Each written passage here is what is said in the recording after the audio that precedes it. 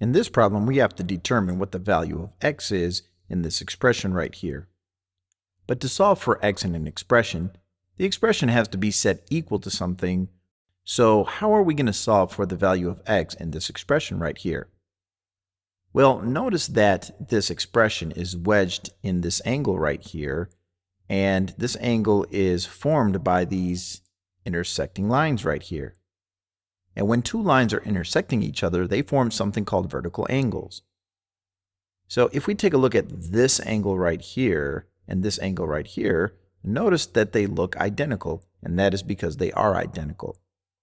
Whenever you have two lines intersecting each other, the vertical angles that are directly across from each other are equivalent in measure. So we could say that this expression right here, 9x minus 8, is equal to this angle measure on the other side, which is 64 degrees. So we know that this angle right here is 64 degrees, which means this angle right here must also be equal to 64 degrees. But this problem is not asking us to find the angle measure here. We just are trying to figure out what the value of x is given the information in the problem. So now that we have our expression set equal to 64, let's isolate this x variable so we can see what it is equal to. So the first thing that we have to do is the opposite of subtracting 8, which is to add 8. And what you do to one side of your equal sign, you have to do to the other to balance your equation. And we bring down the equal sign, and we add 64 and 8, which is 72. Now these opposite integers cancel out to be 0. So now on the left-hand side of our equal sign, we have 9x plus or minus 0, but we never really write plus or minus 0, so just bring down the 9x. Now 9 and x are being multiplied, and we have to do the inverse operation, which is to divide. And whenever you divide a coefficient by itself, it turns it into 1. So on the left-hand side of the equation, we have 1x remaining. But we have to balance our equation by dividing everything on the right-hand side by 9 as well. And 72 divided by 9 is equal to 8. So we have determined that the value of x is equal to 8. Let's just plug 8 into the expression to make sure that it is in fact equal to 64. So if we plug 8 into x, into the original expression, that would give us 9 times 8, which is 72 minus 8. And 72 minus 8 is equal to 64. All right, let's try another example. In this example, we still have to find the value of x.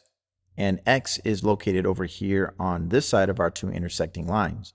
We have the expression 400 divided by x plus 15, and that is going to be equal to 95. So let's set that up as an equation. So 400 divided by x plus 15 is equal to 95. So this expression represents the angle measure of EBC, and 95 represents the angle measure of DBA. And we know that this expression will be equal to 95 because these two angles are vertical angles. So the first step in isolating the x is to send this plus 15 to the other side of our equation by doing the opposite. So we write minus 15 right beneath. So they cancel out because positive 15 minus 15 would equal 0. We have to do the same thing on the other side of our equal sign. And 95 minus 15 would give us 80. And now we have to bring down the 40 divided by x. Now we have to do the opposite of dividing by x, which is to multiply by x. And to show multiplying this quantity by x, we're just going to place parentheses around this and write an x as a numerator. That way we can cancel out those x's. And what we do to one side, we do to the other side. And remember, when you are multiplying a number by a variable, just write the variable right next to that number.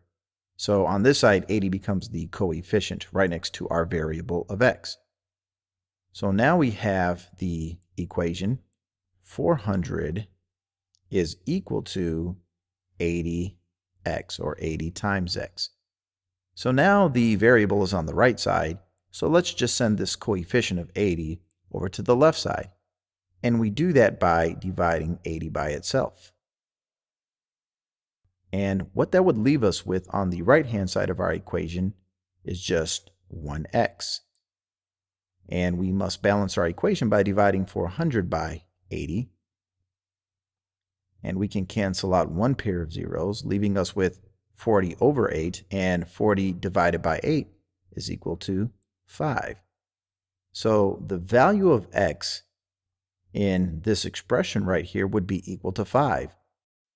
So let's check our answer by substituting this variable x with 5 to make sure that 400 divided by 5 plus 15 is equal to 95.